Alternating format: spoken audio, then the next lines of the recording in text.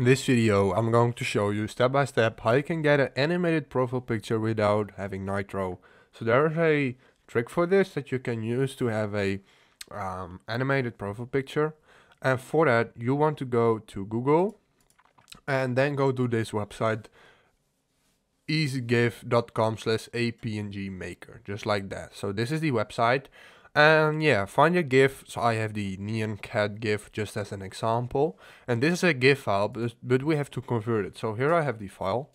And then you have to put it in here by hitting upload. Just like this, if it's selecting. So there we go.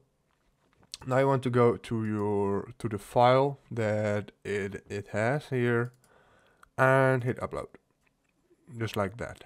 And as you can see, here we have drag and drop frame, everything. And then once you're here, you want to go to effects. You want to hit crossfade frames and hit don't stack frame. And then hit make a PNG.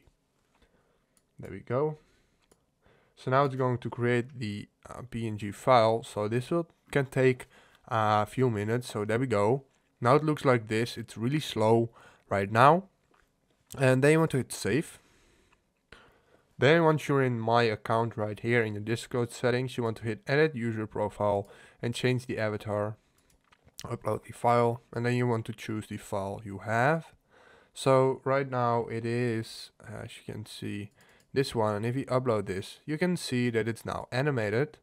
And I don't have Nitro, as you can see. If we hit apply, you can see now with the APNG file, we have an animated profile picture. So, and now with this APNG file, we have an animated profile picture. If this video helped you out, please leave a like, please subscribe, and see you next time. Have a good day.